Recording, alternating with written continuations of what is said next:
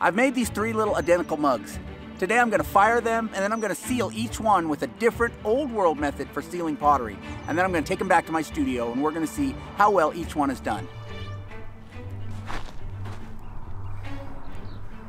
Earthenware is by nature porous. That is, it absorbs whatever liquid you put into it, and that material will slowly weep through the walls.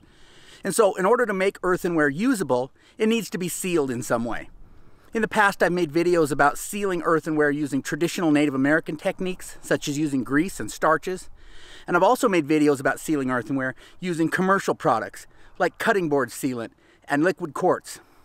But in the comments of those videos, I've received a lot of good feedback about further methods I could use to seal earthenware. And so today, I've done some homework, and I'm out here to seal these mugs using old world techniques. That is, techniques that were used in Europe and the Middle East in ancient times. So the 3 materials I brought to seal pottery with today are beeswax, tree sap, and flaxseed or linseed oil. So I have 3 mugs and 3 sealing techniques. Do I have a control? No, I do not, because I'm not a scientist. I'm merely going to seal these 3 mugs, take them back, and test them. My first order of business is to get this pine pitch melted. So I'm just setting it on some stones above these hot coals to start warming it. I learned everything I know about cooking on coals in the outdoors from Cowboy Kent Rollins. My wife Tanya also came with me today, and she's watching the firing while enjoying the warm spring weather.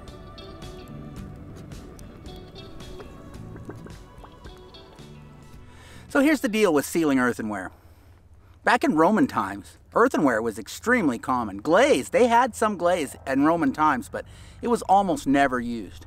Most people used earthenware on a daily basis in ancient Rome. So my question was, how did the Romans seal their pottery, or they just deal with that weeping?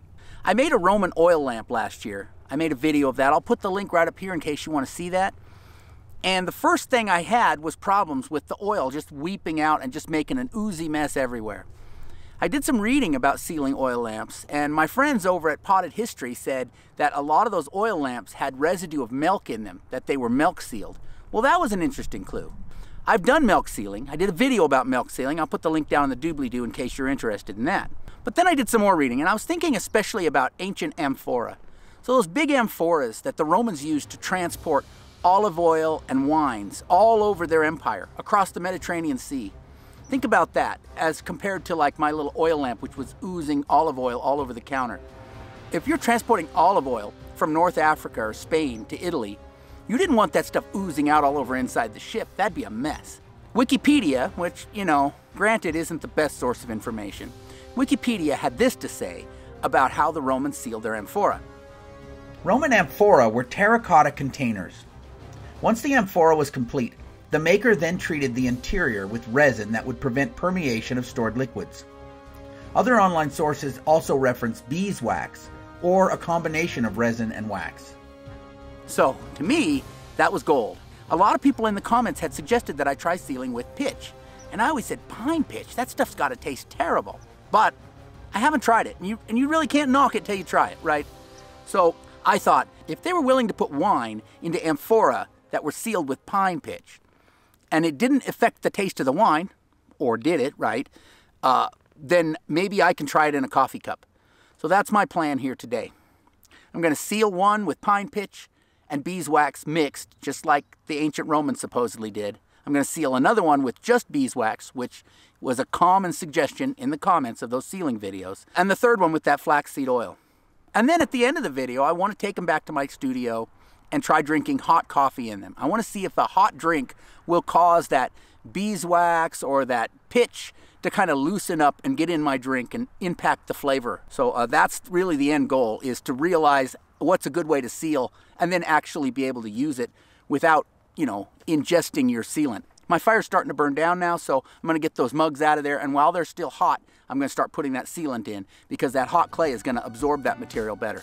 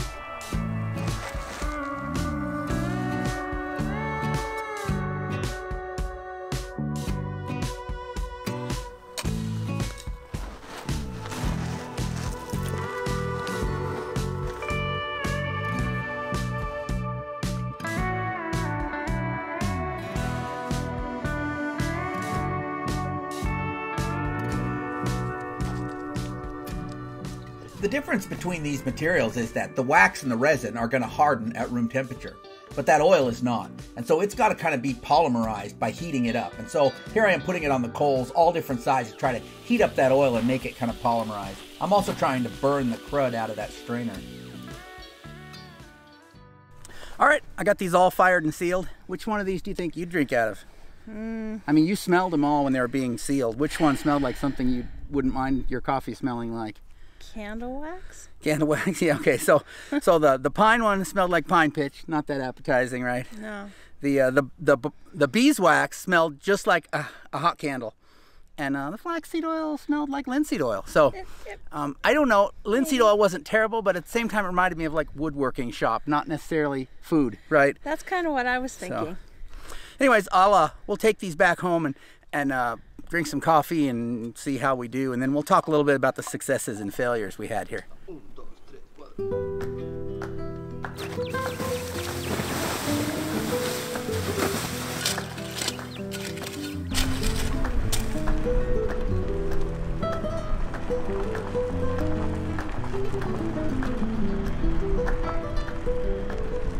All right, back in the studio now. Let's talk about lessons learned, what I could have done differently or better. First of all, I got flammable material all over my welding gloves that I use for firing pottery. I got quite a bit of pitch, oil, and wax on these gloves, so I'm thinking maybe these aren't such a good idea to use for firing pottery after this adventure, because I don't want my gloves to burst into flames. All of those materials are at least somewhat flammable. Pitch and wax are actually quite flammable. So they were already getting worn out. I've got a hole in them right here that you could literally see my finger through. So they were probably at the end of life already, but it is something to keep in mind that if you're going to be doing this and pouring pitch from one container into another, to maybe have a pair of gloves that you're not using for firing frequently, because like I said, I would be uncomfortable wearing those at a pottery firing after this because of the pitch being on them. The other thing is when I was done coating the inside with the pitch, and the same happened for the wax, I had quite a bit of excess kind of floating around in there in the bottom, and I wanted to set it upside down so that that excess material could drain out of it, right, and just leave the coating. I set it upside down on the sand, and then later when I picked this up, it just had all kinds of gravel and sand just stuck all over the mouth of it. So then I was able to stick it on some rocks over some coals and kind of melt it a little bit, and then I used a stick to get most of that off. But still, there's quite a bit of grit stuck in my pitch here. Now, maybe that would have been the case at any rate because I was firing in a wash bed and there was a lot of sand. But I think it would be good if I had some kind of a surface, even if it's just a piece of plywood or something, that I could set this on upside down and not stick it in the dirt or the sand and get crud all over it. Okay, let's talk about sponsorships, right? This video is sponsored by myself. So I'm getting close to 100,000 subscribers. I think at the time of recording this, I'm just over 97,000 subscribers. And I'm getting to the point where I could probably make some money getting sponsors on my videos. The trouble is, I'm really sensitive to just advertising random junk to you guys that I don't need and you don't need either. I really want to advertise something I can believe in and can wholeheartedly endorse for you. And so really the best thing for me to do is to endorse my own products. And so that's why I'm not getting a sponsor. I'm just going to talk a little bit about the classes that I offer. The Ancient Potters Club is a really great way for you to learn more about primitive pottery. We get together every Wednesday night to make pottery together over Zoom. There's a chance there to ask questions, to talk to some other people that are doing the same thing as you. If you are interested in ancient pottery and primitive pottery, and you're interested in growing a little more, the Ancient Potters Club is a much deeper dive than you're going to get on a YouTube video. So you might want to check that out. I'll put the link on the screen and down in the doobly-doo. And then you also will have access to all 4 of those master classes that I have. There's outdoor pottery firing, coil pottery, wild clay, and natural paints, pigments, and slips. So check that out if you're interested in learning more about primitive pottery. Now, let's talk really quick about what I'm going to do to test these. I want to know 2 things. I want to know how well sealed they are, but I also want to know how the material I put in them might influence the flavor of what I might eat or drink out of them. So I'm going to make myself a hot pot of coffee, and then I'm going to fill each one of these up with a measured amount of hot coffee. I'm going to let it sit in there for a certain period of time, and then I'm going to try drinking out of it and see if I can taste the material. I really don't want any of them to add like an oil slick on top of my coffee or any flavor. But then beyond that, I'm going to leave that hot liquid in there for a set period of time, an hour. And then I'm going to come back and I'm going to measure it again to see how much has leaked out. And then I can get a relative idea among these 3 sealing techniques which was most effective.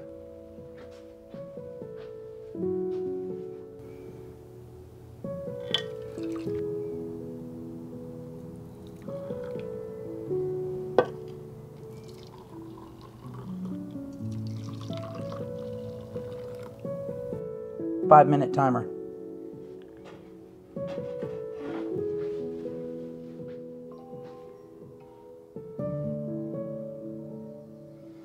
All right, these mugs have had 5 minutes sitting here with a cup of hot coffee in them. Let's see how we're doing. This is the one that was sealed with pine pitch, and it has a noticeable oil slick on the surface, unfortunately. Now, perhaps with continued use, or maybe even after the first use, this would go away. But for now, it's a little troubling because I don't really want to eat pine pitch. But let's take a taste and see. Not noticeably piney, but then again, it is black coffee. You know, it's strongly flavored to start with, so might be a little more telling if it was something with a lighter flavor. Now, this is the one that was sealed with beeswax, and no oil slick. Does not smell waxy. Does not taste waxy. No waxy residue in my mouth. That's probably a good sign. To clarify on this beeswax one, I expected to have, you know, like a coating of wax on the inside, and it came out really clean. So I assume most of that wax actually soaked into the body of the pot, which is what I wanted. Okay, and then this is the one that was sealed with linseed oil. And again, a little bit of an oil slick, a little bit of a linseed oil smell, which is, of the 3, actually, you know, the strongest smell. This, like I said, this didn't smell piney. And it smells linseed oily, and that's not a great smell, let me tell you. It is, I might point out, food grade linseed oil. It is safe for human consumption. Just doesn't smell that great. And maybe a tad linseed oily. I don't know. It could be, you know, it could be smell. It could be that I'm smelling it and that's making it, my mind think I'm tasting it. I'm going to set another timer for an hour, and then I'm going to come back and see how much leakage we have. 1 hour timer. All right, I'll see you in an hour.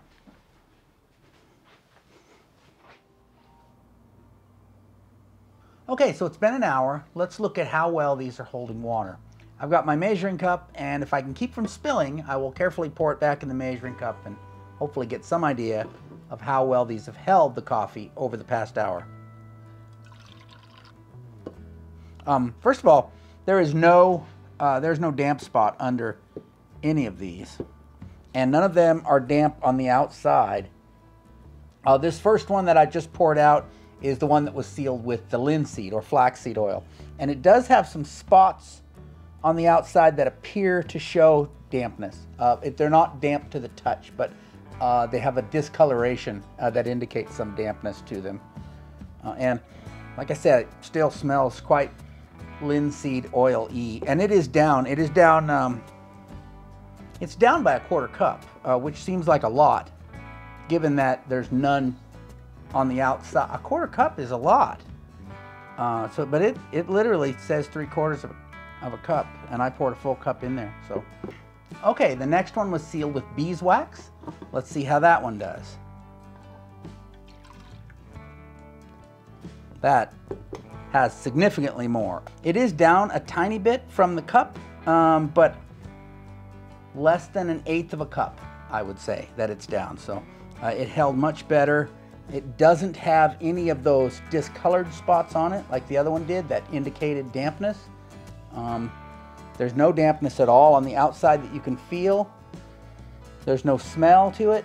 I would say that was pretty good. That was a pretty good seal just from one coat. Now I would point out that perhaps the oil needs more than one coat. From my past experience with sealing, I found that sometimes sealing with oil requires multiple coats. So it might be wise to give this a coat of that flaxseed oil, put it in a warm place, let it kind of soak it up, give it another coat, let it soak it up, and to be fair, this was one coat. So perhaps more would be needed. But you have to say, the wax works pretty good. There's not a lot of time invested putting different coats on. This was one coat, one and done, and it seems to have been fairly effective. Okay, let's look at the one that was sealed with pine pitch.